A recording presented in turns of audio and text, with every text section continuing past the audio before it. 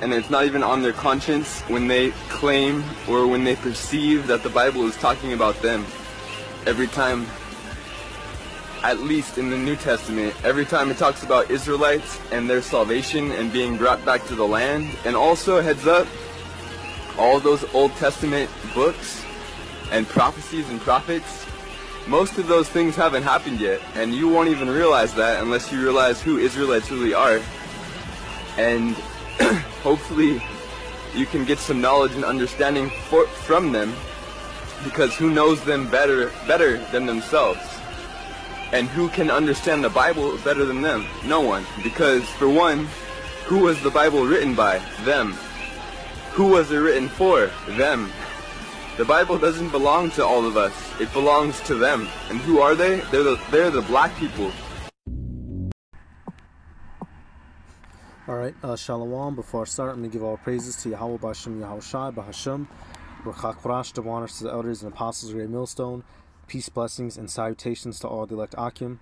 Walk them learning and teaching in truth and sincerity. Alright, this is going to be another video through the Spirit. And for this one, based off a video that came out, a minute ago, I believe last week and some change. But the elder Apostle Tahar, he did a video yesterday, and he made a good point, which linked it up. And he had even reposted it, which I got the picture of it. I'm gonna put up the screenshot of it and leave the link. But you had a guy who appeared to be an Edomite in the picture. He's saying, look, y'all, we can't tell. He's like, look, the Bible is for the Hebrew Israelites, the so-called Negroes. They're the, and I can't fully remember if he said the Latinos and Native Americans as well. But he admitted that we're the Israelites. But he says, look, this is their book. Only they can truly understand it. We can't tell them what to do with it. And that's a hey, look, if he's not a Jake and he's a heathen, then that's respectable. I can respect him, man to man, him being able to say that out of his mouth. I can respect him on that level.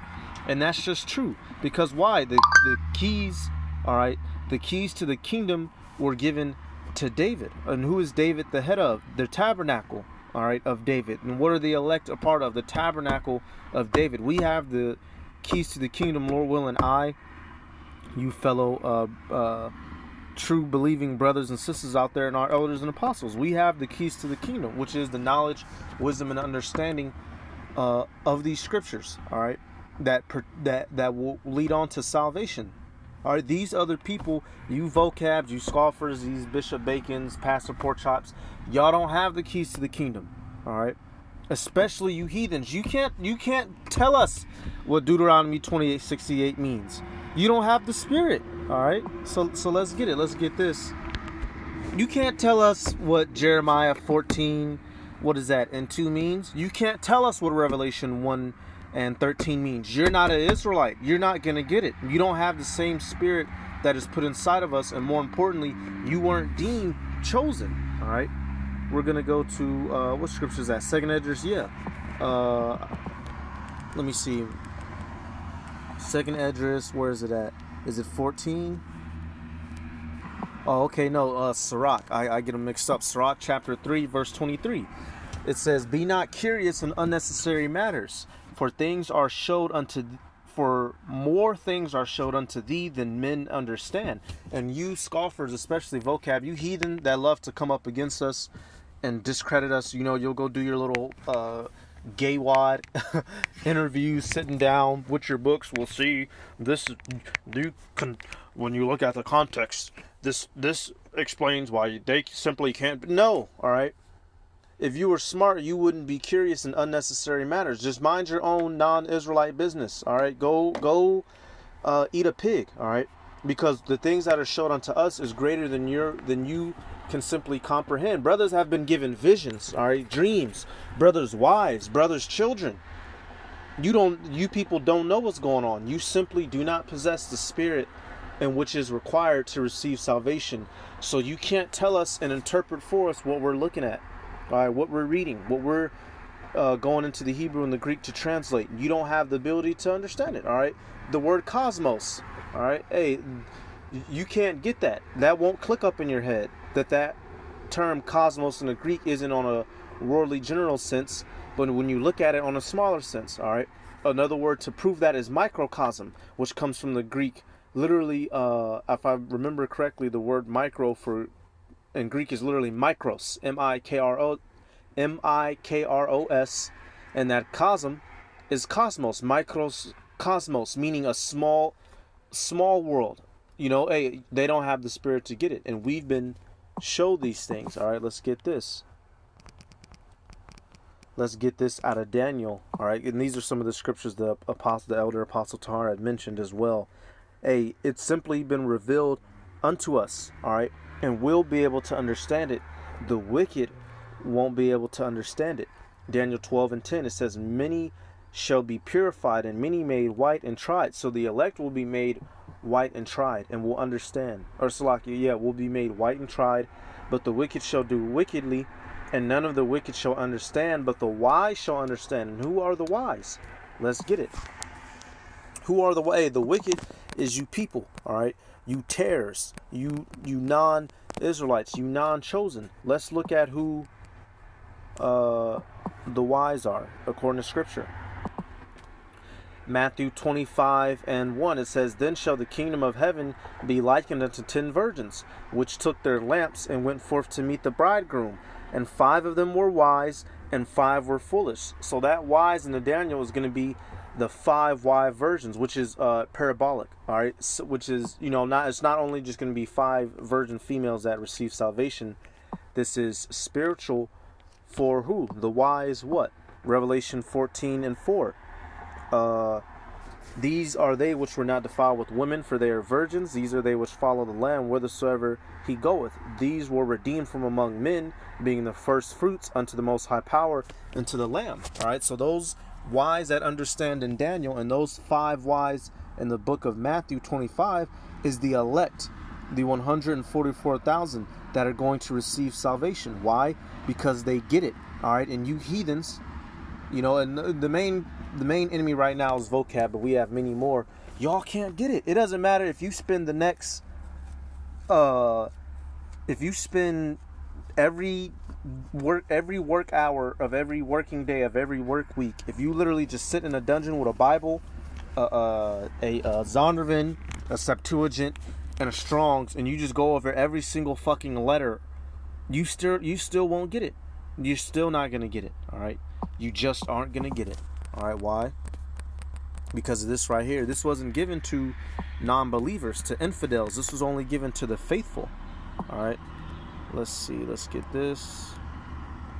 This is Revelation 3. Let me see.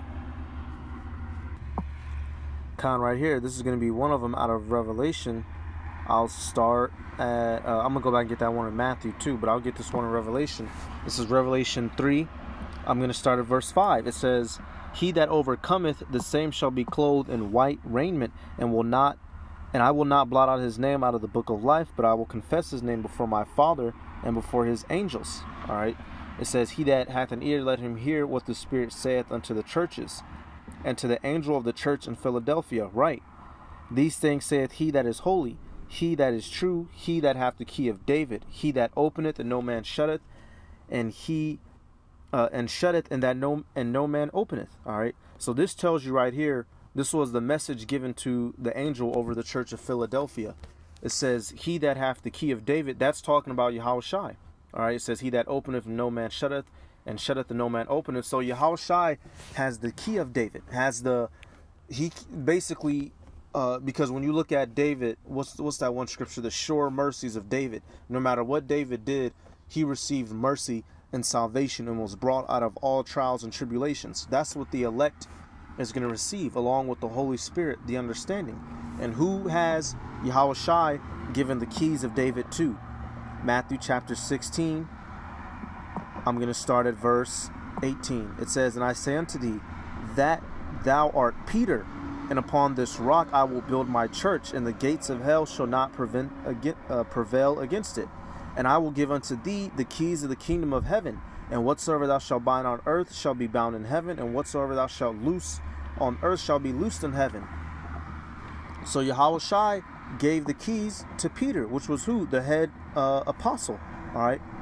And who did, when Peter and all the disciples and apostles, who did they give Who did they do all that work for? Who did they do all that preaching for? The elect and the 1/3 of the nation of Israel. All right. So that's who is going to receive the keys. And that dude who did this little clip, he understands that there's a greater power above him that's working in the midst and that's controlling on this. And rather than to fight against it like a fool, he simply bowed down to it. And that's respectable. You know, honestly, that's what, if all heathens were in their right mind, that's what they would do. They wouldn't continue to stand up and scoff against us and fight against us. They wouldn't disrespect us, act crazy to us. They'd be like, you know what, damn, y'all are the children of Israel.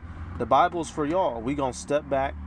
We're going to apologize. We're going to give you back your land, your lands, the riches. And we're going to, y'all please pray to Yahweh Bashim Yahushai to have mercy upon our souls and don't kill us. We'll just go straight to the field. That's the proper spirit of a heathen. And that dude understood that. All right, it didn't say the keys of Amalek, the keys of Edom, all right, and nor were they given to Agag, nor were they given to who's some other prominent heathen leaders, Nebuchadnezzar. They weren't given to Alexander the Greek. They weren't given to Julius Caesar. The keys of David, the keys of the kingdom, were given to the Israelites. All right, were given to the elect, straight up and straight down. That's why only the elect is going to receive it and understand it. That's why Yahushua himself would say, he that hath an ear, let him hear. If you can receive it. Because not everyone can receive it. Alright, let's get this. Ooh, another scripture.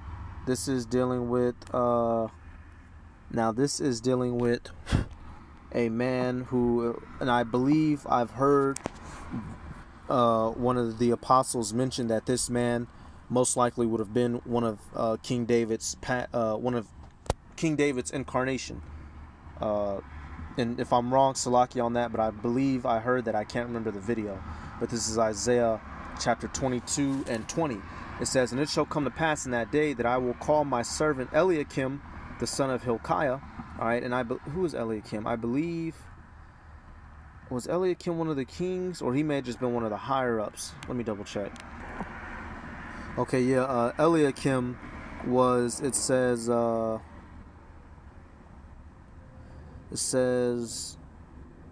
was over, because there's several Eliakims, but the Eliakim mentioned here in this scripture, it says he was over the household. All right, so he was one of the higher ups in Israel, right, Dylan, in that time when we was getting our asses whooped.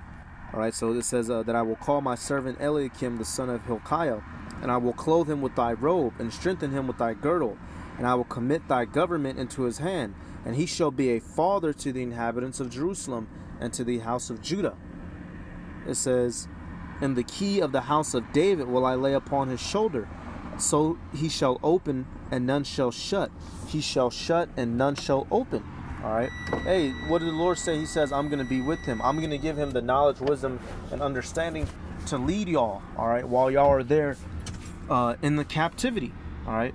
So that, hey, once again, this key of David is being kept within the house of David. It's being kept amongst Israel only. This key, it didn't say this key is being handed out to fucking what's the asshole's name? That Moabite king. To Balak. All right, the key of David is only given to us, and since it's only given to us, only we can truly understand what's going on in the scriptures. You heathen just simply can't get it. All right, this truth has only been declared to the nation of Israel. Simple as that, and specifically the elect. Another one out of the Lord's mouth himself. Matthew 13:11, it says, "He answered and said unto them, because it is given unto you to know the mysteries of the kingdom of heaven, but to them it is not given." All right, these are mysteries, and then not everyone can understand nor receive nor believe a mystery. It's said and pronounced like that for a reason. All right, and you heathens, you scoffers, y'all can't get it. This dude, then the dude who put the video up, he understood enough to realize that this is a mystery that he can't understand, so he's just going to pass it off to whom it belongs to, because the Bible belongs to the children of Israel first and foremost. All right, straight and damn skippy, and there's no way around it. Right here, and I'll end it on this. Psalms 147:19, it says, "He showeth his word unto Jacob, his statutes and his judgments unto Israel. He hath not dealt so with any nation, And as for his judgments, they have not known them. Praise ye Yahweh B'Shem Yahushai. All right, so this truth, the full understanding of the Bible, can only be given to the Israelites specifically. Even out of all of them, the elect and the 1/3 of nation of Israel. All right, this isn't a hard. This ain't dodgeball. This isn't, bro. The scriptures read plainly. It's just that you heathens, it simply isn't for you. It simply isn't for you. That's why you had in the time of Daniel, the writing on the wall. They brought out Daniel to interpret it because only he could. All right. If the Heavenly Father was dealing with all these different groups of people, the Bible would have played out in a whole different manner. In Genesis, we'd have been reading about the Moabites. We'd have been reading about Ishmael and his adventures and shit, man. We'd have been reading about we'd have been all up. We'd have been reading about the life of Pontius Pilate. You know, the book of Pilate. You know, come on. It's simple. And at least this dude had enough brains to leave it where it's at and to back off. All right, but you scoffers, you heathen scoffers in particular, you're going to learn the hard way. All right, so with that, I'm going to give all praises to Yahweh B'Shem Yahushai B'Hashem. B'Chakurash, the honors to the elders and apostles, great millstone. Peace, blessings, and salutations to all the elect Akim. Walk with them, learning, teaching in truth and sincerity. And I'm going to say Shalom.